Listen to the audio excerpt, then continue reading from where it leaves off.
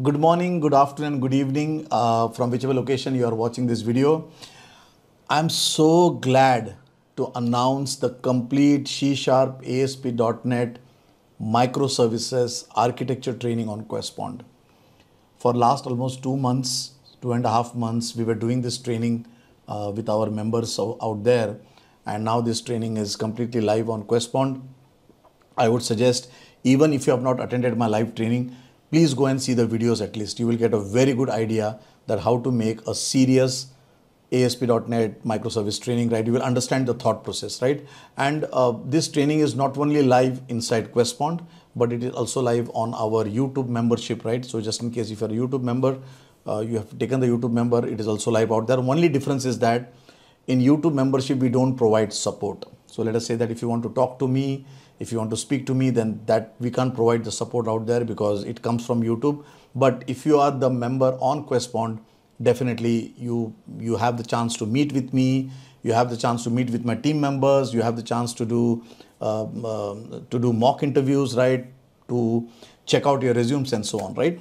But let me tell you that what has happened in this training. Let me walk you through the syllabus again. I have already walked the syllabus some months back, but now the syllabus has been refined, retuned, and I have made it more fine-grained. So let us go through that, what kind of things have been completed, right? And what this video will also tell you is that you take my course, you don't take my course is the other thing, right? It will tell you that when you are looking at a microservice training, how the syllabus should be, what are the things you should learn, right? You will get a good idea. So let us get started. So here is a complete syllabus. I'm flashing on the screen. Please do have a look at it, right? So in this, we were planning a microservice training with a project. So in other words, this was something, the idea, we will have one customer order system, and there will be an API gateway. So the end client, which can be React or the end user or Angular, right, whatever, right, will first hit the API gateway, and from there, depending on the situation, he will go to customer order system or he will go to delivery management system, right? And because it's a microservices, you will have individual projects out here, and the communication will happen through the queues. This was the goal, right? This was the project what we thought about, and you can see that this is that complete project. We'll talk about it, right? So, and this system, this complete training we planned by using C#, ASP.NET, SQL Server as a backend, Entity Framework as the ORM, RabbitMQ as the queue in between, right? Ocelot as the API gateway, API-M gateway, Azure for security purpose, and Council for health check, and Poly, for the retry patterns and so on, right? So if you want to retry, if something has failed out there, you want to keep retrying it, or you want to have a circuit breaker pattern, those for them we are using Poly, right? So that was the technology stack or the technology components by which we planned this training, right? So what did we do, right? So in this training, if you see, the first thing what you do out here is that domain-driven development. Now, why domain-driven development? Because when you look at domain-driven development, what it does is the thought itself starts by dividing your project into subdomains. Like if you look at the syllabus, we talked about core domain, we talked about supporting domain, we talked about generic domain. So microservices, when you look, right, what exactly are they? They are nothing but they are isolated applications, right? Isolated but working together to create a bigger entity, right?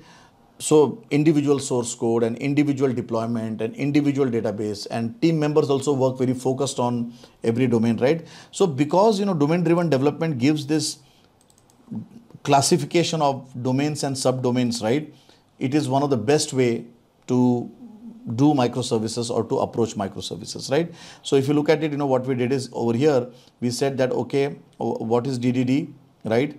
And in case of, and remember, DDD has two parts. One is the strategic DDD where there is planning phase, and the another one is a tactical DDD where we talk about the coding phase or we talked about the execution phase. Now in the strategic DDD, right, the first answer what you should try to get is that why do you need microservice? And that's what this strategic DDD helps you to answer, right? So you can look at it in strategic DDD. We talked about microservices. We looked into this vocabulary of domain. We looked into domain versus classes versus objects. We looked into what are these two sections: strategic DDD, which is the planning phase, and tactical DDD, which is the the implementation phase. Then we talked about the different classification: domain, core domain, supporting domain, generic domain, bounded context, context map. how will the two team members or two application, what is the strategy of communication, right? So we looked into these 9 context map patterns, right? And then we started with tactical DDD. So in tactical DDD, we actually started creating the classes. So we said that there are 3 kinds of classes: entity class and value objects and service objects, right? So remember, we also have the source code. This source code has been uploaded. So remember, now this is an entity class: customer, order, supplier. Value objects, where the comparison is based on the base of value rather than on the base of the reference, right? And then when we talk about services, right, services are nothing but the infrastructure layer, right? So we talked about these different kind of classes out here, right? And then also we went very in detail, talking about, because when you say that you want to create an entity or when you want to create a value object, some concepts, like equals versus get hash code, immutability, why structures are not good, because structures can also become value objects, right? And we talked about that love triangle, that equals and get hash code, all of the 3 have to go in sync, right? And then we talked about aggregate root. That aggregate root, look at the code out here so that you can understand. So we talked about aggregate root, where we said, so like this one, this customer is an aggregate root, wherein we said that whenever you are adding a customer, right, there is, some kind of a logic. And second, the customer is the main object. Inside it, the addresses, the phones, the orders, everything has to go through the customer, right? So that's what exactly is the aggregate root. And when you talk about aggregate root, you have to implement iterator pattern. And we said that the DDD has to, when you talk about DDD, right, when you start with entities, you will see that the design patterns are coming automatically, like iterator pattern. Then you will suddenly see there is a factory. But remember, this factory in DDD is different from the factory in Gang of 4. And then after that, we started with CQRS. I feel that when you're talking about microservices, CQRS is like a compulsion. You know why? Because CQRS helps you to segregate the transactions. And by segregating the transactions, then you can very nicely apply it to different microservices, right? So we talked about CQRS, we talked about the consistency, right? We talked about events and aggregates. So one complete chapter I have given to CQRS, command, query, responsibility, segregation. Remember, whenever you are seeing the source code, right? Whenever you are seeing the source code, what I have done is that I have actually, kept, different folders out here. So if you look at CQRS, so CQRS is more of an infrastructure layer, right? So CQRS, you will find it in the applications actually, right? With the application, you can see this is command, right? It is query. So there are query classes, right? Update classes, command classes, right? So we looked into CQRS.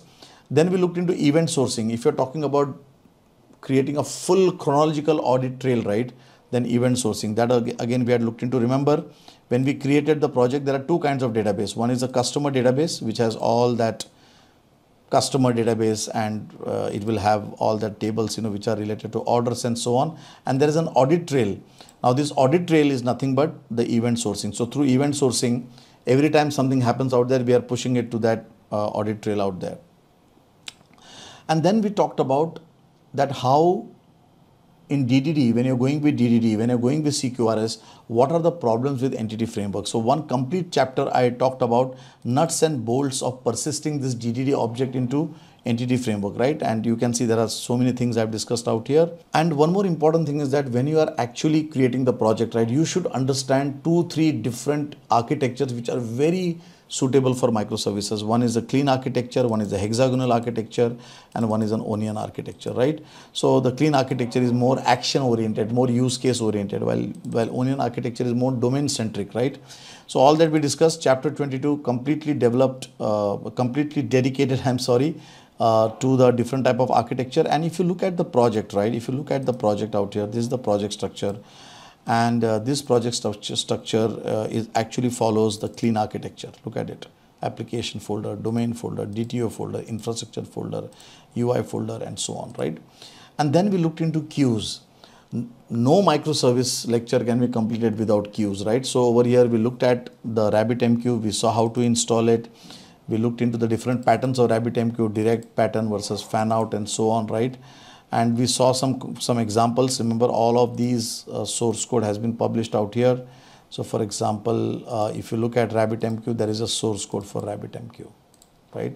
so that you can understand this. And again, when I'm doing the project, right, inside the project, I've implemented RabbitMQ. So if you want to learn RabbitMQ, you can go through this learn RabbitMQ project.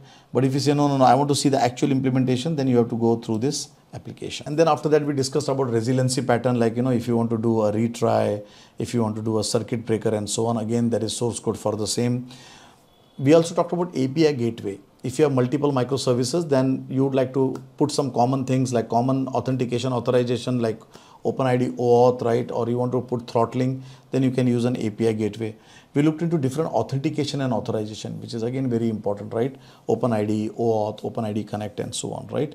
And the last two lectures were focused on health monitoring and service discovery by console, and we'll also look into transactions, right? So this is a complete architecture course, which is now live. It is live both inside also, and it is also live on Questpond, right? If you want to go and see the first 1 or 2 hours of video, it is down below, right? But I would suggest that go and watch the video. It is already live out there. Second, remember, this training is going on still, right? So you can still join the training, and I will be doing a revision. Remember, already 18-20 hours have been completed. You can still see from the recordings, but I will be doing a revision in the coming 1 or 2 weeks. So with that, you can understand that how you can go through these videos, right? So if you are thinking about microservices using C#, using ASP.NET, using Ocelot, using Azure, using the best practices like Poly, right, and so on, CQRS and so on, then this project you should definitely look into. This course you should definitely look into, right? So happy learning, happy job hunting.